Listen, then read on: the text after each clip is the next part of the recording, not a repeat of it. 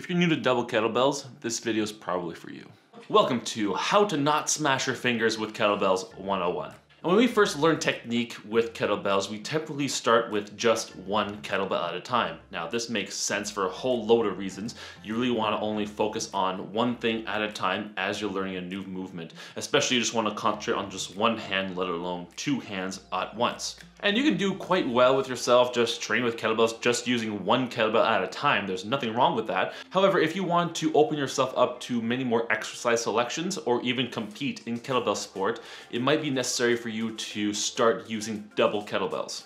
However, it's not necessarily as easy as just using the exact same technique, but doing with the other hand at the same time. We might need to adjust a couple of things. And lucky for you, and unlucky for me, I have video of what can happen if you don't unlearn this one thing. So let's head up to the office. I started doing kettlebell sport in 2008, and every week I would do what was called a test set. And that was when I was trying to test myself for a certain time period. Most often times, back then it was 10 minutes. I don't really advise people to do that nowadays, but yeah, so once a week I would try to do a 10-minute set and I would record said set. Now, this was fairly early on in my kettlebell sport journey, and I was not the greatest at knowing when to stop. You know, my ego was a little bit larger then, but as you can see, we're gonna show this video and you're actually gonna see me injure myself in this video, and I'm gonna show you how I did that and how you can learn from me. So without further ado, let's see this video. Test day number 2. So, I once had hair, by the way, which was glorious. My head was a lot warmer back then. September 29th. So September 29th, 2008.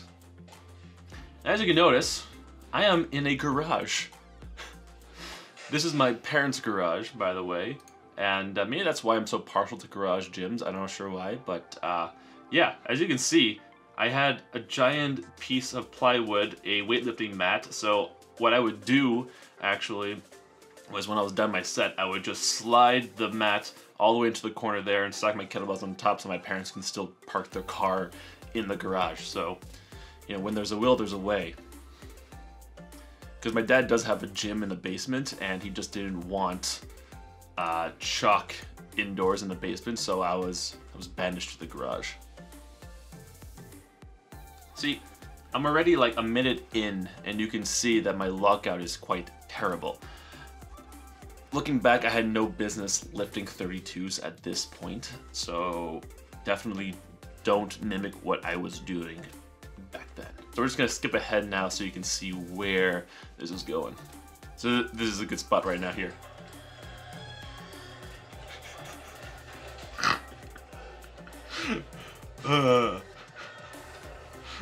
Yep, there you go. That's my dad just walking in the garage, just, you know. Yeah. So that's what happens when you still live with your parents and you're an undergrad. So, yeah. Alright, so here's the point where I'm actually going to hurt myself. And pay close attention to what's actually happening here.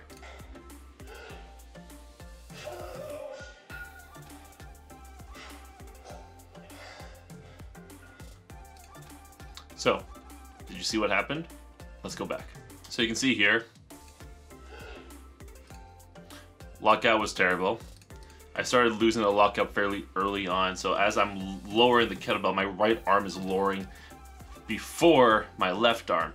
So I'm trying to now bring it back towards me as the kettlebells are coming down, and I'm like leaning over to the side here. So you can see here that it's kind of hard to tell, but what's happening with my right hand, my fingers are actually over the handle. So as the kettlebells are coming down, I'm pinching my ring finger between the two handles. And that was pretty painful, I must say. Because it's really hard to tell, but you can see my fingers here, they're not quite tucking inside of the kettlebell handle, so it's outside and exposed and thus susceptible to injury. Yeah, and don't do that either when you're in competition. Just chuck the kettlebells down. It's quite bad etiquette. Solomon Macy's made a video about this the other week, so I highly recommend giving that one a watch as well. So 42 reps. Yeah, 42.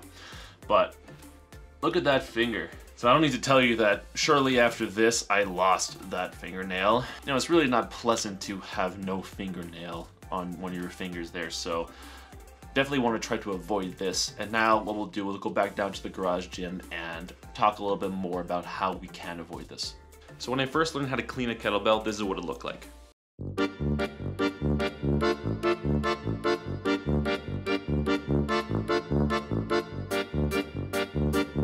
I'm just messing with you. This is really what it looked like.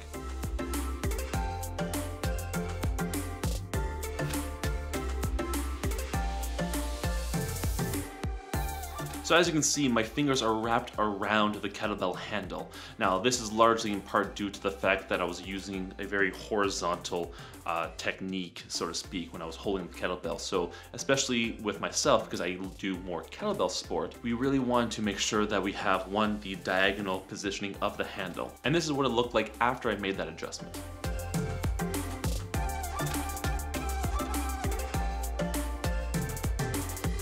So as you can see, it's a little bit better.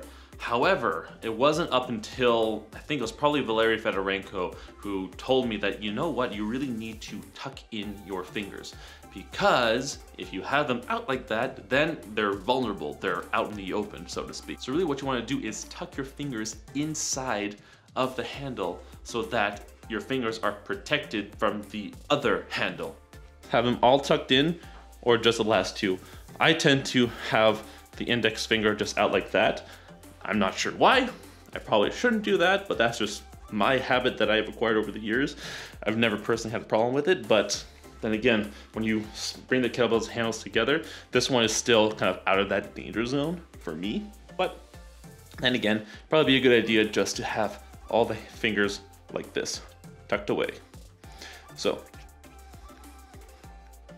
what can happen is, if you have, say, poor technique or using weight that's too heavy for you, like happened to me in the video that you just saw, your technique when you come and clean the kettlebell is not going to be nice and crisp and smooth. What may happen is that the kettlebell handles just clang together. So when the kettlebell is in that final stage of the clean, as you're about to catch it in the rack position, you have two options. One, you can tuck your fingers in right away as you're catching the kettlebell, and once it's settled into the rack position, then overlap the fingers like that. Or what you can do is keep the fingers extended throughout the final phase of the clean, and once it's settled in the rack position, then overlap the fingers. Either way works.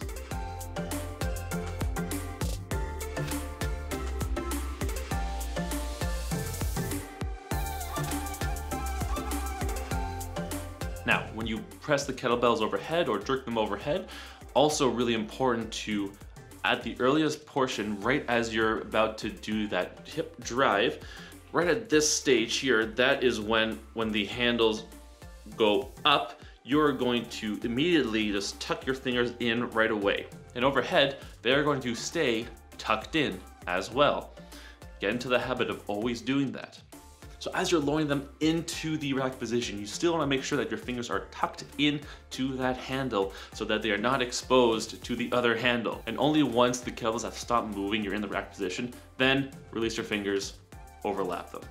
So if you like this video, I would really, really appreciate it. Give me a like, please subscribe, please share it with a friend who does kettlebell training, and we'll see you next time.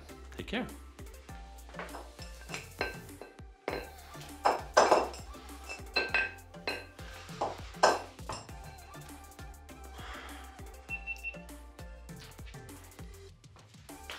It's okay, I'm going to the dentist this week.